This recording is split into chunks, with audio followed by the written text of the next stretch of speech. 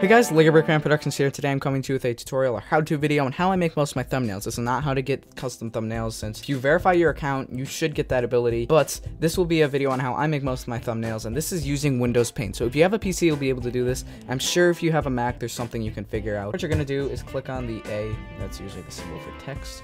I have my custom color down there, but I'm just gonna go click on it again.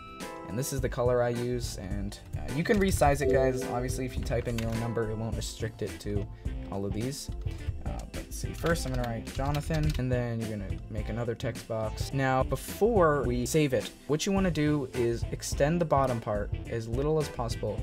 And I actually have no explanation to why this happens, but a while back when I started uploading custom thumbnails, I noticed that whenever I did them that were just 16:9 ratios, and they're usually 1280 by 720, it would always add in a black border. So I just was thinking, why don't I just stretch it out and see what that does? So I did as little as possible, and then it worked. So that's just what I do for all my thumbnails. I haven't had a problem with it, so I'll suggest you do that. If it messes it up or something, then just use the regular 16:9 aspect ratio. Anyway, guys, you can also use Pixlr.com. I'll put a link to that in the description below. That's what I did my masking tutorial with, and I'll put a link to my custom Jonathan Crane minifigure tutorial in the description below as well if you guys want to check that out. We are going to save as a JPEG. I usually do JPEG because it doesn't take up as much space. That's pretty much it for this tutorial, guys. Thank you, Bricklaw, for requesting this video and many others. And for now, this is Lego Brickman Productions signing out.